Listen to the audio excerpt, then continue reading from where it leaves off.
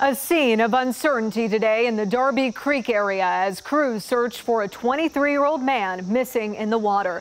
Thank you for joining us tonight at 11. I'm Angela Reigert in for Clay Gordon. Search and rescue crews were out on that creek all day. 10 TV's Richard Solomon was there. He has the new details for us tonight. The Franklin County Sheriff's Office says they still have not yet found that 23-year-old man that was swept up underneath the current. And for several hours, multiple agencies have been searching for him.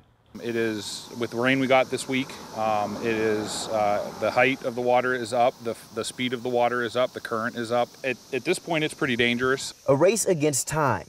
That's how Pleasant Township Fire Chief Brian Taylor describes the search for a 23-year-old man that was caught up in the current at Big Darby Creek. Franklin County's dive team and the Ohio Department of Natural Resources sonar unit were some of the groups in the water Saturday afternoon. That there was a pretty good pinpoint of where he went under at, but now, time is with us, the current is with us, so now that makes it more difficult to find him. The Franklin County Sheriff's Office says 3 men waded into the creek and lost their footing.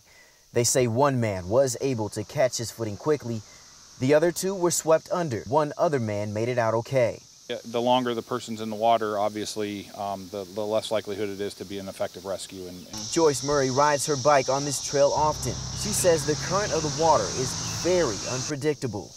You can't tell how deep it is because it'll just suck you down in the murk.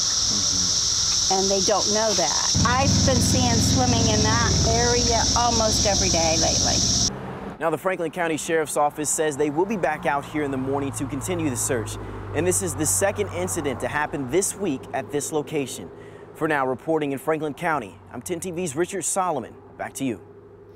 Richard, thank you. And this story is just a reminder of why you need to be safe out there on the water. We have some tips for you right now. You want to keep that life jacket on and don't canoe or kayak alone. The more people you've got to go out with, the better chance you'll have of getting help when you need it.